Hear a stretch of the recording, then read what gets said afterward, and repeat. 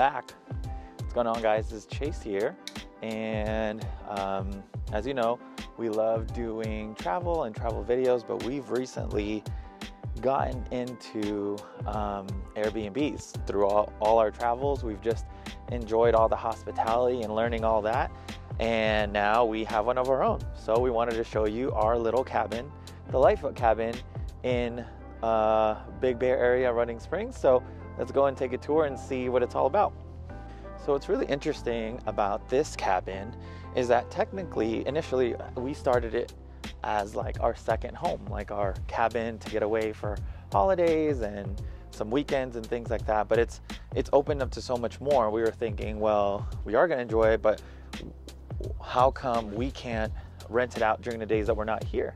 And that's how we started, and it's gotten so good that we've just put our all into it. You know, when we do something, we wanted to make sure that we did the very best that we could, and we hired a designer and made sure we got all the furniture that we wanted. So there's a lot of cool surprises out there. So just as a little background, so this is the Lightfoot Cabin, and we actually started this house as a color of like baby blue when we first bought it. I'll insert a picture here, and here.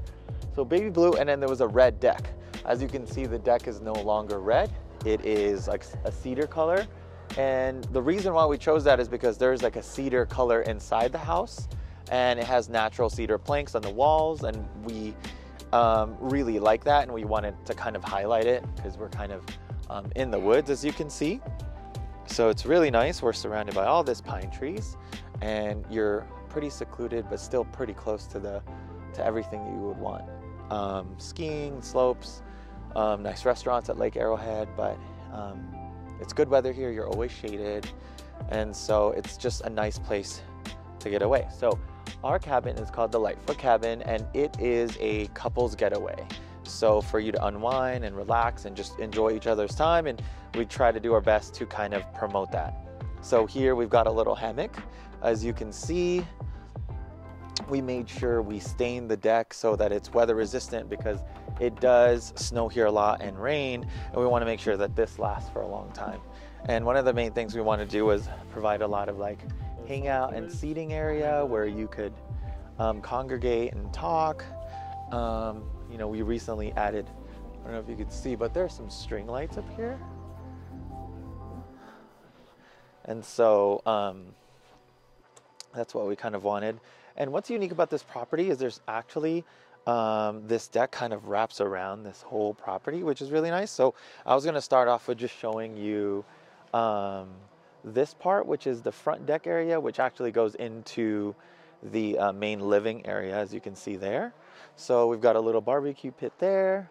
We've got nice outdoor seating and some heaters if you want to hang out here, and obviously the string lights.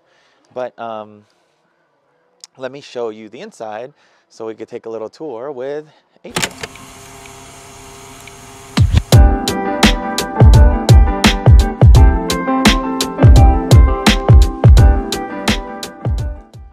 All right, well, here we are inside. And the first thing you kind of see is once you first enter here is that there's a landing. If you open the door some more, there's the loft area. So the main level is down there. So it's kind of a tri-level feel. So there's the main level. We've got a stair screen here. These are just 1x2s. They used to actually be nothing here. It was just open. So we needed to have something to kind of protect it. And then we just have a railing here. We've just recently added some like decorations, so it's looking really nice. So here we go down the steps, and we're greeted by the dining area. So we're kind of going with this whole tree theme here because Christmas tree, and you're kind of in the woods, so it's kind of perfect. And then it's a pretty open concept here. We've got the living area where you kind of sit. There's also the Christmas tree there, and then there's the fireplace, which is really nice. And then we've got a middle island area. Elle, hi love. Hi. And then we've got the kitchen. We pretty much most of that white area used to be cedar, but we painted it, And we also painted the accent beams same color as the outside, more of that black, dark blue look. And this kitchen was pretty much the same, except that we just changed the color of the cabinets. And here is kind of the full layout of the area.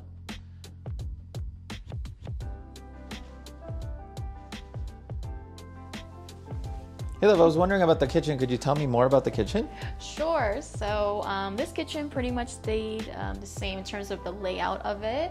We just changed the front cabinets here to make sure that it was soft close, which, you know, we didn't think was actually that important, but it's actually really nice. Of course, we changed out the huge fridge. It was like sticking out probably another foot here, way too big. It was. So this was kind of our must-have. So this is our pop of color in this cabin, so we love it. Yeah, I was gonna ask you about that. What made you decide that color? We love the color. Yeah, we just love it. We just added some floating shelves here, more for decor pieces and for cups, so nothing too crazy. Yeah, because it wasn't there before. Yeah, there was nothing. Yeah. What? There was no cabinets or anything. There's no cabinets. This is plenty of storage for this Airbnb. We just added a microwave. There wasn't any microwave. And we wanted to kind of keep with the theme of that retro vibe, so we love this fridge. I also love this knife set. I actually want it for my house. It's really cool. I'm very proud of it. How does this stay on there? Is it just magnetic? It's just magnet, yeah. Oh yeah, that's cool. Really awesome. Yeah, let's put that back. There we go. Okay. Our little coffee center here. We get our coffee from the coffee house down the street. It's like half a mile from here. It's delicious, really good, and the guests really love it. And of course, we had to match our Smeg fridge with our Smeg kettle. Cool. Tell us about the living room area, or well, maybe that entrance then. Yeah, this is our kind of our entry bench. Not really much to it. We just added a mirror, added a bench. There used to be I think it was like a little console table here. Yep, we moved out and it just was filled with games, but we actually moved the game center on this side instead. And it also holds our towels, little knickknacks here and there. And we changed out all the lights as well. So all the lighting is from poly and bark. We love the bulb style, so you can see that everywhere all over the house. There is a lot of bulbs. The moment you enter. Living space. Did you already go over the dining table? I didn't. This is my favorite, actually. I love this dining table. It's a tulip style, which is very common from the 50s, 60s era. So it's, yeah, it kind of fit the space perfectly. The one that was here before was way too big. It was a rectangle, and it just didn't really match the space very well. And these chairs are velvet and cane, and I love this so much. Again, we're bringing in like a little bit of color here, just very subtle with that green. And then our new light. And living space, we wanted to make it very inviting and cozy. This chair was probably the only thing we kept from the original house. I love this chair. It's a little bit more fragile looking, but you know, it's something that I feel really completes the space. It's all leather and the wood, solid wood there. We added this kind of a day bed. Very relaxing to kind of just take a nice nap there. I was so against it in the beginning, but I did love the color, but now it's like my favorite sitting area. We love leather. We think it just makes the place a little bit more luxurious and just kind of more polished. Yeah, I agree. Actually, a small thing that I like is the area rug. The area rug. Because I love like creating a space for it. Like that's the living space. This is the living space. Which is really nice. And then what Chase had to have was the hanging chair. I did. And I actually love it a lot. It's super comfortable and everyone loves to sit in this chair. And it swivels all the way around, so which is really nice to enjoy, you know, the living space, talking to somebody, you know, swing it around, you can enjoy the view outside. And in turn, this way you can enjoy the wonderful fireplace over here. Which is April's favorite. This was my must-have, was to change out the old fireplace. It used to be an old Ben Franklin stove, which was really dangerous and old and didn't work very well. So this is actually converted to gas. So really efficient and safe to use, really easy to use as well. And it just looks beautiful. This is our statement piece. Yeah. And not just that, it just makes it so much less headache when it's just a flip of a switch. Flip of a switch, no wood that you have to bring in. Right. And it actually no works mess. the place up pretty well. We kept this pretty simple. We just added 2 bar stools here. And I think there was 4 here before, so we kind of just kept it at a minimum. This is the other thing that I really love. It's this beautiful brass fixture here. It's actually an outlet light, but it's a solid brass rod that runs up and just a single bulb. And I think it's so simple, yet beautiful. Okay. We got a little record player here with lots of records that we've just been curating over the years. It's actually our personal one, so it does mean a lot to us. So it adds a little bit more personality to the space, which we love.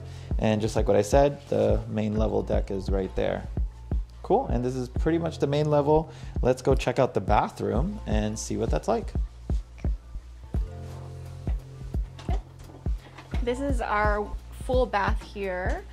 We pretty much did a whole new bathroom. It was. The one that was here wasn't bad. It was just outdated. We put a brand new tub in, new vanity, which kind of carries out that wood slat here. It's also soft closed, all new fixtures. We also kept this lighting that was already there too because we really love it and it matched our theme. Yeah, this is just wallpaper on the back wall here. We added another floating shelf to kind of tie in the kitchen shelves. Added the wainscoting, new toilet, new yeah, tile there's actually floor. depth to this wainscoting.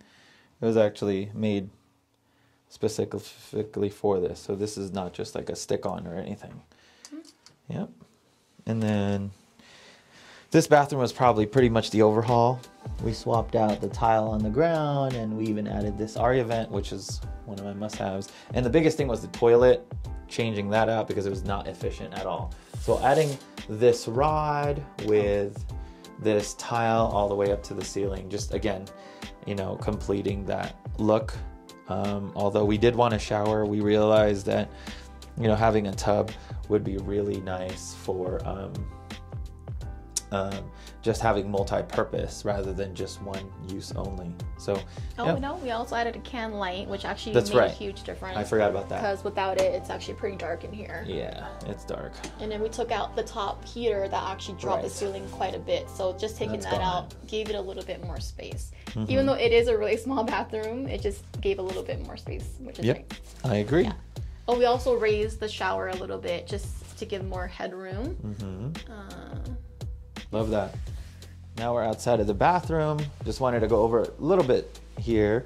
We do have a Polaroid, and we kind of encourage all of our guests to take pictures. And I think it's so sweet to just almost like build a collection of like friends and just people who have enjoyed the cabin. So it's really nice. And we usually leave a little note here for whoever's next. The guests who are coming in a few minutes is on their honeymoon, so we're so honored to have hosted them. This is their guest book, and we leave them a little wine and a little dessert just for fun. Okay, now let's go up to the loft area. So up the main level, here's the entrance door. Let's go all the way up here. As you can see, there is carpet here rather than the main floor. The main floor is actually a vinyl plank so that it is more durable and more weather resistant. So we were just worried about that piece. And so initially the main level was all laminate, switched it to vinyl, and now this upstairs loft area actually used to be just a subfloor, but now there's actually a carpet, and it's really soft. I don't know if you could really tell, but it is quite plush. So anyway, here there is another sliding door area with a deck and seating, which is really nice. And then here we did have cedar again, but we painted the beam the same black on the outside, the white same as downstairs, and we wanted to keep this pretty natural. We added the same stair screen here, right? And then here we've got the main loft area. So we've got a king-size bed here, so it really fills the space and makes it as plush as possible. We wanted to make sure we swap out the mattress And so that's really great. And some new, again, poly and bark lighting and side tables, and also poly and bark lighting up there.